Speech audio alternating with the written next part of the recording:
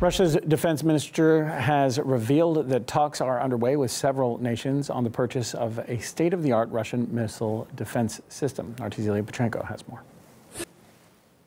It's acknowledged as one of the best air defense systems out there. It can strike 80 targets at a time at a range of 400 kilometers, even if they're traveling at 5 kilometers a second. I'm always about to say an hour, but no, a second. So perhaps that's why there's high demand. The S-400 isn't some undeveloped technology still on the drawing board or sitting in a dusty warehouse.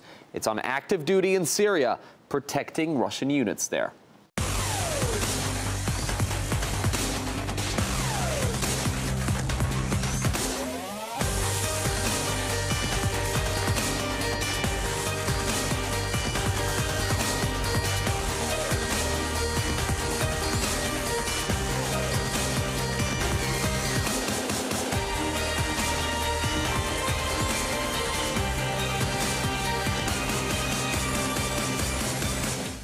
The Russian Army's top man hasn't revealed the names of the system's next buyers, but he did mention the regions, the Middle East and Southeast Asia. He's touring that part of the world right now. Mr. Shoigu says whenever he's talking to army bosses from other countries, there's always discussion about buying Russia's defense technology. So soon, we'll find out who's next in line for the S-400.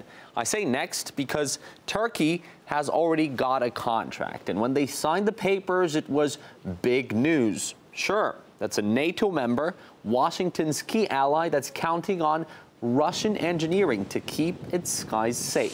Somewhere else that's military might is all but dependent on America is Saudi Arabia.